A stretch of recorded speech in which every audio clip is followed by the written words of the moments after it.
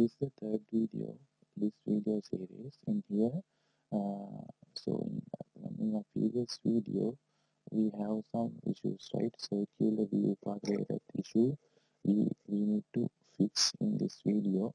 So before that, guys, I'm doing some kind of modification into the current code, especially in HTML template and our first API.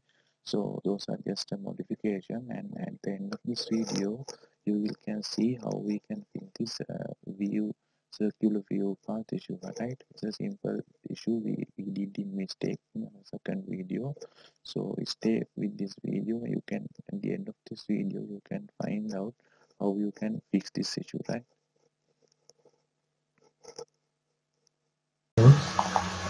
Here, right? So in statement and control annotation, right? This should be yes controller. Because this is the next API, right? So then that fine. So more than that case, I need to add some modification here because this is we are using time loop, right? So we have to add this time loop extensions here. LMS.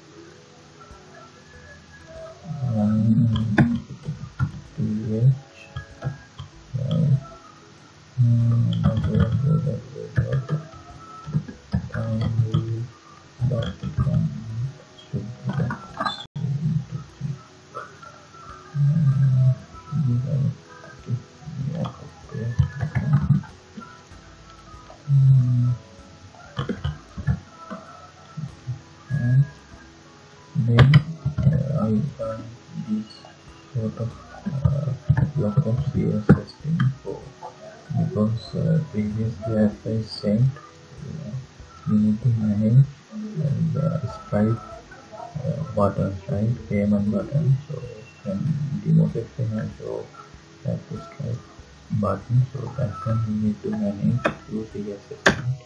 So that I am including this piece of code for managing my lookup checkout form. Form is nothing but, if you can see, I have mentioned here, right? So this part I need to add some CSS colors.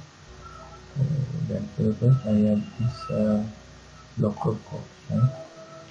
Okay. So this color node should be outside in this bucket, right?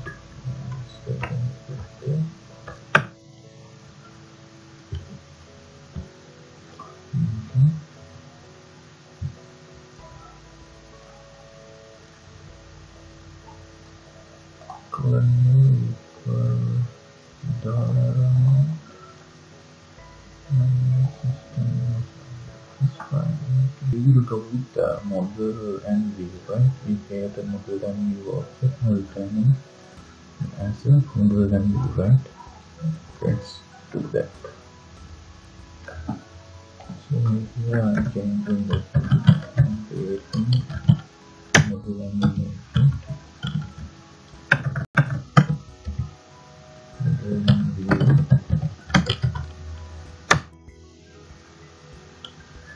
Let's try that way. Maybe it should sometimes this will work. So here I'm setting those values, right? So those values I'm setting here. So module object I'm good now. Creating a model. So this is model. Okay. Then module of attribute and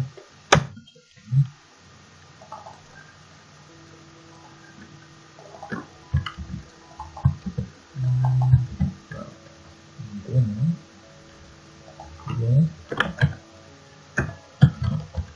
module dot at view into view, right? Set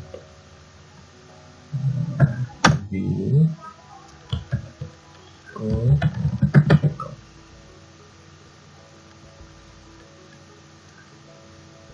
Okay.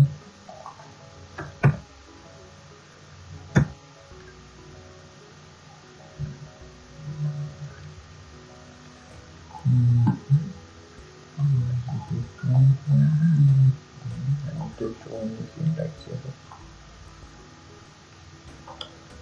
Set field. Okay. Then it will return this one. Checkout. Then it will manually this one. Let's try return this one.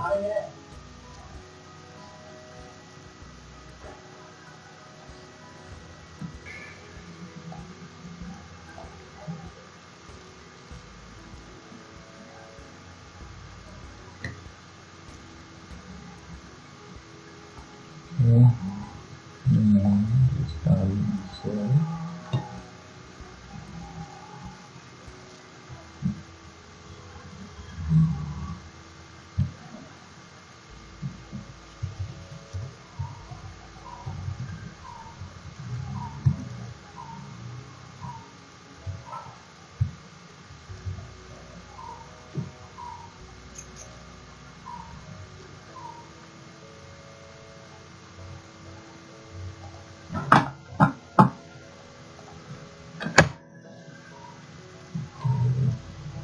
Let's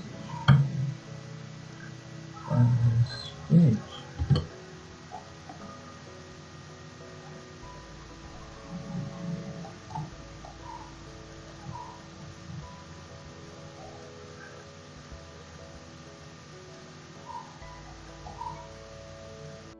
Okay, so I found that issue. The issue was that so we missed some dependencies in our phone.xml, right?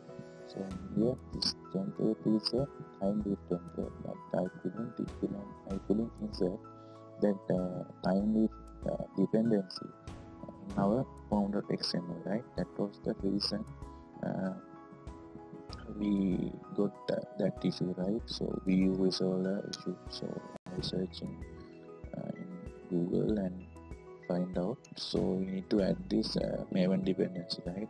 That was the reason regular view path exceptions come from Spring Boot side. So these are the dependencies you want to add. So at the end of this video, I'll insert all the dependencies, right? Here you need to add this dependency, guys. So once you add, you need to do Maven install, and once clean and build, then you can restart your server, right?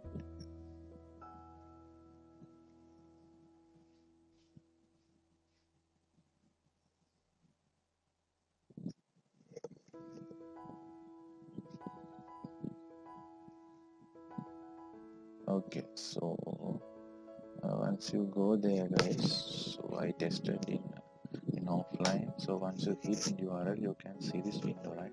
This button is come from a Stripe, so we need to add some CSS for the alignment. You see that there's no any alignment we have added, so we need to add some CSS class. So other point is, guys, so once you hit this URL, I need to assign this amount to there, right? For that there are some data binding parts there. So if you go this there, check out here, you want to bind this data, right? So finally we need to add some expand here, right? And inside this expand, so we can add data, right? So not adding the data, so we can bind data, right, inside using expand.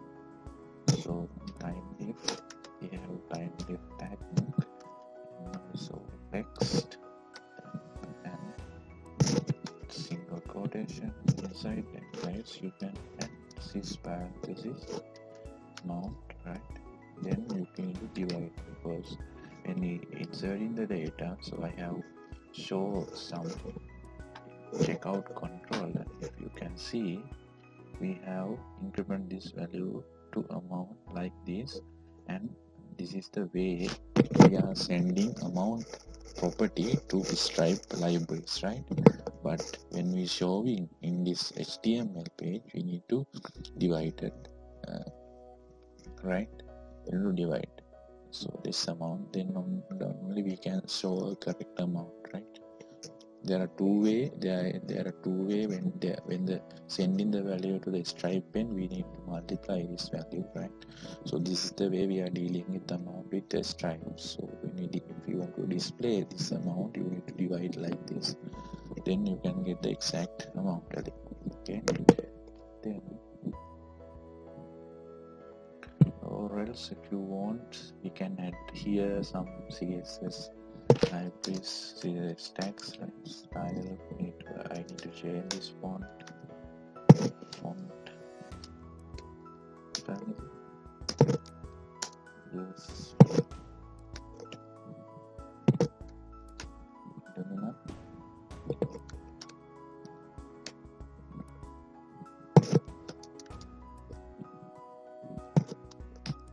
Those are some is optional. If you want, you can escape. And to add some margin as margin from the top. The amount is 13px. Enough. And the font size. Font size will be 22px. Okay, that's it. So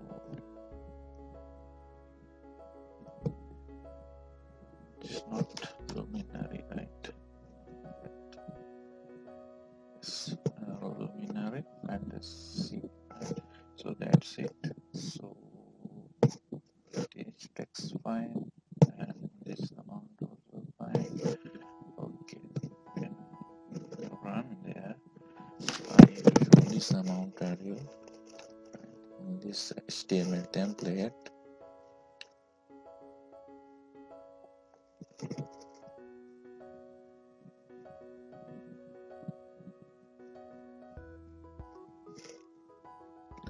Okay, so this is started, and when I hit this there, yeah, fine. So I can able to get this amount here, right? That's what I have wanted. So I need to add some CSS values to align this button into the middle, right?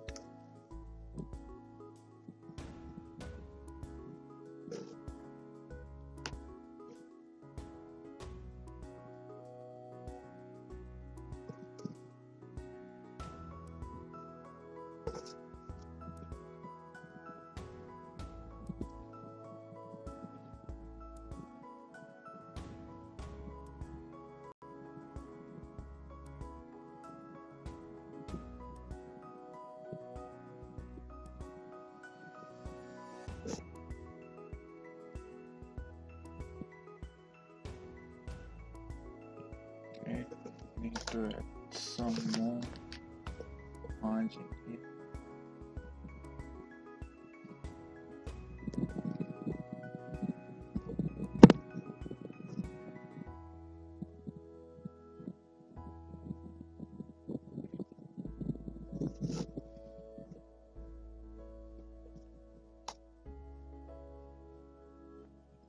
Okay, you can see this is come from this right side, right? So I add few more margin.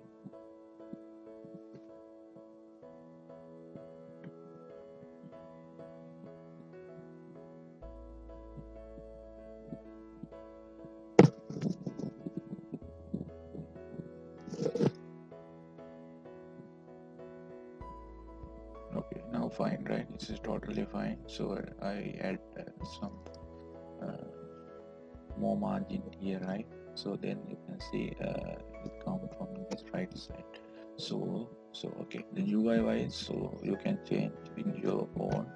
So what I need to do is I want you to show is this implementation of this stripe button, right? So once you click, guys, you can see this stripe UI will be triggering, right? Then this is amount you can show here. Here you can add email, card number, right? And the same thing, right? In usual way, when you're going to do some online payment, you need to add this property here, right? So then this from this onwards we need to develop some sort of code to this how to get this stripe response from the our side, right? So once we click this pay button, the stripe request go to the stripe servers, and they return some kind of response, right? This response we need to catch, and we need to render in our own way, and we need to persist this response in our local database, right? That's the next task we need to do.